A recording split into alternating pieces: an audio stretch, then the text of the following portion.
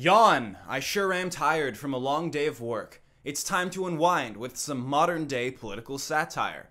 Click. Hello, it is I, President of the United States of America, Donald J. Trump. Wait a second. This man is clearly not President Donald Trump of the United States. How humorous. I'm intrigued. It is now time for me to open this jar. Uh-oh. I surmise I will not be able to open this jar on account of my small hands. Ha ha ha ha! Now I'm going to say something outrageous that I've already said.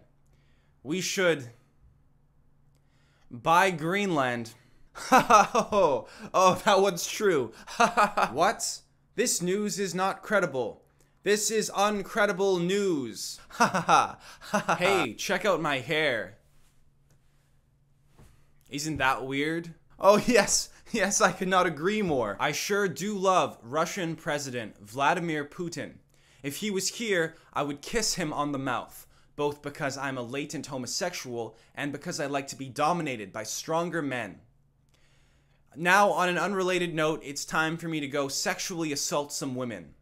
Not so fast, qlumpf. It is I, the writer of this script's preferred presidential candidate. Bang!